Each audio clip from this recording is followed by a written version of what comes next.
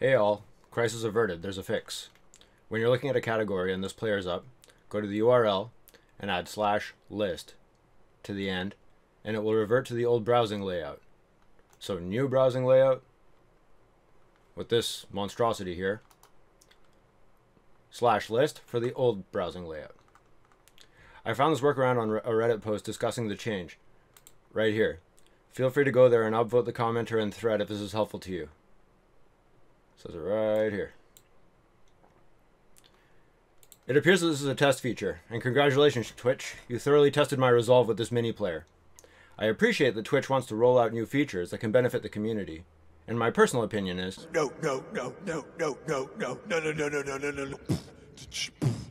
no. I made a quick video yesterday expressing my dislike of the new layout for browsing categories on Twitch, but the recording was garbage and I didn't pause to gather my thoughts before hitting the record button. It seems that the reception of this change is somewhat split. I haven't looked through all the opinions to gauge what the split looks like, but the change appears divisive.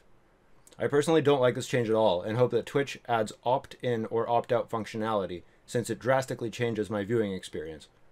The workaround is amazing, but since it's just a workaround, I'm concerned it won't be permanent. If it exists forever, then it's a tolerable inconvenience that doesn't affect me too much. One of the positives I've heard is that the new browser allows people to experience a stream without having to commit to it, and I can definitely appreciate that benefits some people, but I find that to be a poor reason to make this big of a change to the browsing experience given that, at least on PC, you can just right-click and open a stream in a private tab.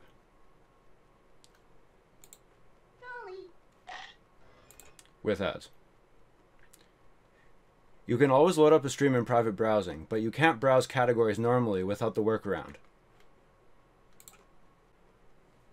This mini player definitely makes channel surfing easier though, and maybe that's the point. Cater to people that channel surf. Again, as long as this workaround is functioning though, I guess I don't really care too much. A side point to this is that private viewing potentially gives the stream an extra viewer for the duration, but the mini player doesn't. I say potentially because after a quick Google search, I wasn't able to find a definitive answer regarding private windows, but some answers stated that any open stream counts as a viewer. If someone can give me a definitive answer, feel free to let me know.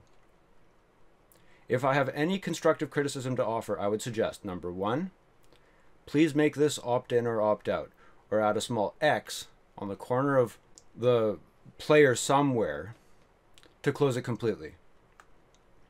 Number 2, change this expand button to minimize the player a lot more than it does. Right now it adds roughly 1 row depending on how you're zoomed. And zooming in to make the screen bigger hides the stream title.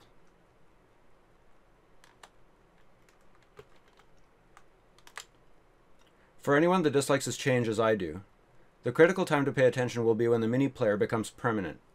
That's when we need to be prepared to complain if Twitch removes the /list functionality.